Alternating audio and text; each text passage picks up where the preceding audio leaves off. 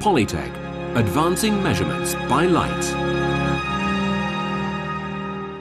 Non-contact vibration measurement on rotating objects. Introducing the Optical Derotator.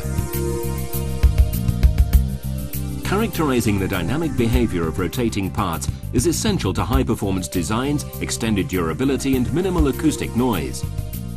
Traditionally, measurements of deflection, shapes and resonances on rotating parts were extremely difficult and required special effort or were limited to extrapolation from stationary data. Polytec scanning vibrometers have revolutionized measurements on stationary parts.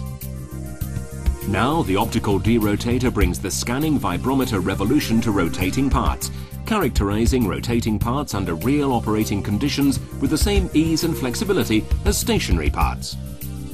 Basically, the Optical Derotator maps the part's rotating coordinate system into a stationary coordinate system. Therefore, an observer looking through the derotator at the rotating part sees a stationary object. The derotator works by tracking the part's rotation and locking its rotational speed to the parts. An encoder signal provides the rotation speed and permits precise closed-loop control of a rotating Dover prism, used by the derotator to optically compensate for the part's rotation. Simply put, the vibrometer sees a stationary part that can easily be scanned by the laser probe.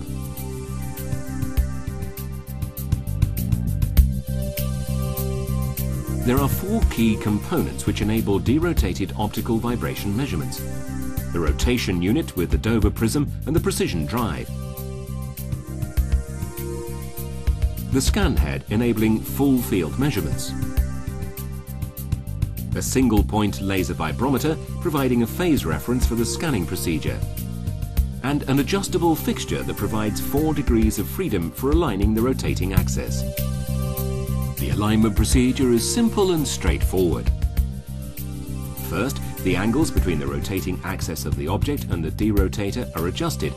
If the alignment is okay, the first order of rotation is at a minimum, giving a clear signal to the operator. Second, the offsets are minimized. Here, the indicator is the video image displayed on the monitor. The alignment is okay when the video image is stable and without blur. Once perfectly aligned, the dynamic behavior is characterized by a run-up measurement. The derotator tracks rotations up to 24,000 RPM and angular accelerations up to 700 RPM per second. While the test part speed ramps up, a time trace is acquired by the data management system.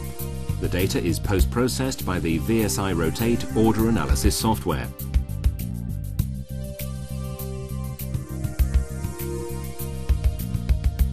Resonances excited by the orders of rotation can clearly be seen.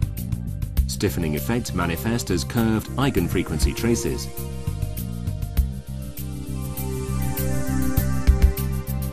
Let's now look closely at one of the resonances and see the behavior of the deflection shapes, a job that is done by scanning vibrometry. The rotation is now locked to the identified speed. A scan grid defines the measurement locations, which can have an arbitrary density or be derived from finite element models. The vibrometer's laser beam automatically scans the whole grid and makes a vibration measurement at each point. The outer laser circle is generated by the second laser, acting as a phase reference.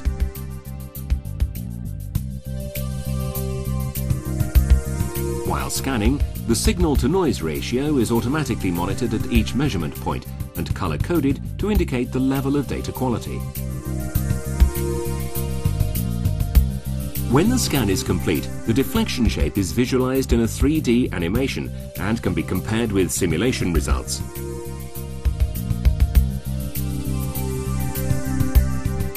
This two-step process consisting of order analysis and full field scanning is suitable for both verification of a numeric simulation and for troubleshooting in case of insufficient performance. The derotator gives immediate insight in the dynamic behavior of rotating machinery without instrumenting the part with special transducers or using telemetry. The scanning laser vibrometer yields excellent data quality and a high measurement density due to zero mass loading and a small focus spot size. This novel solution provides reliable input data to simulations and for the verification of finite element models. Benefit from these critical advantages today. Polytec, advancing measurements by light.